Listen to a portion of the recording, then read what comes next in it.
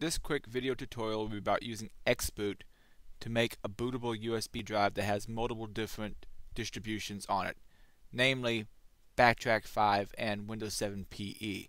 But I also show throwing on a couple other ISOs and writing them out to the thumb drive. You can get XBOOT from the URL you see on your screen right now. The first thing we obviously have to do is fire up XBOOT.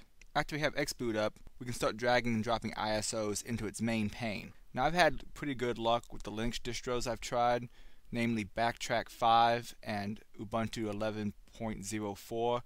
I've also had good luck with Windows PE based ISOs. In this case, Win7PE second edition as built from Winbuilder, which you'll see I have some other tutorials on. If you drag in an ISO it doesn't recognize, it'll ask you for what configuration to use.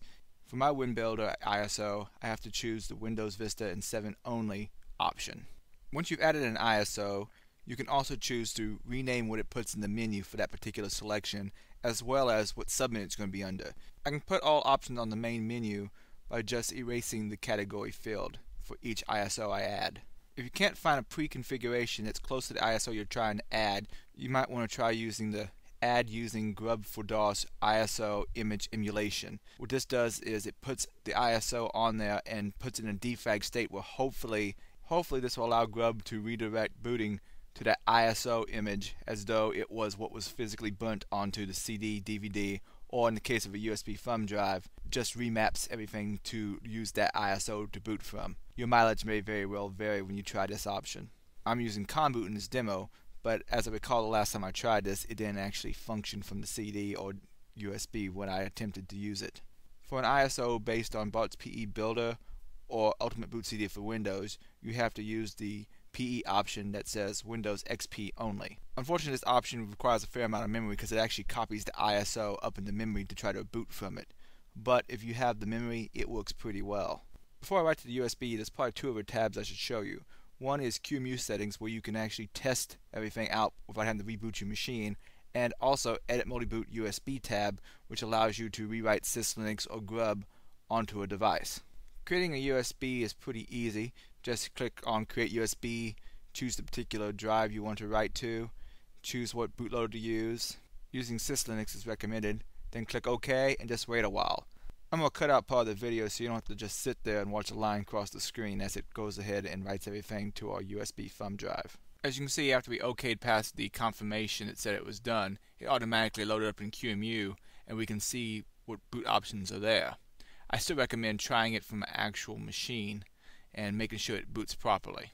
Now let's say we want to add another ISO later, we can just fire back up XBOOT and drag and drop something in there. As you can see, I've downloaded gparted.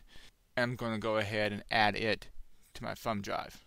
While this GUI doesn't show that I have other things already on the thumb drive, it seems to know enough not to erase everything I have on the thumb drive and to just add a new option to the boot menu. As before, I OK past the confirmation and it should load up in QEMU and I should be able to see my new boot option that has been added to the menu list. Now let's say you want to change the defaults or maybe add some other options or just reorder the list. You can go underneath the thumb drive, underneath boot, then the SysLinux directory, and change the options. You can edit syslinux.cfg to change the boot order, which particular option boots by default, or to tweak various settings. If you want to change the background that the bootloader shows, just edit the xboot.jpg in the same directory.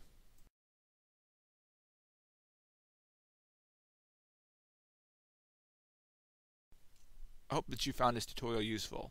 Another option you may want to try is generating your own ISO based on the combination of all the other ISOs you add into XBOOT.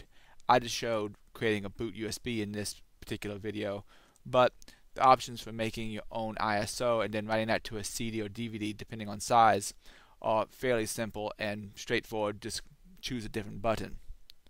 For more information on XBOOT, check out its forums and of course the developer's website. Best of luck.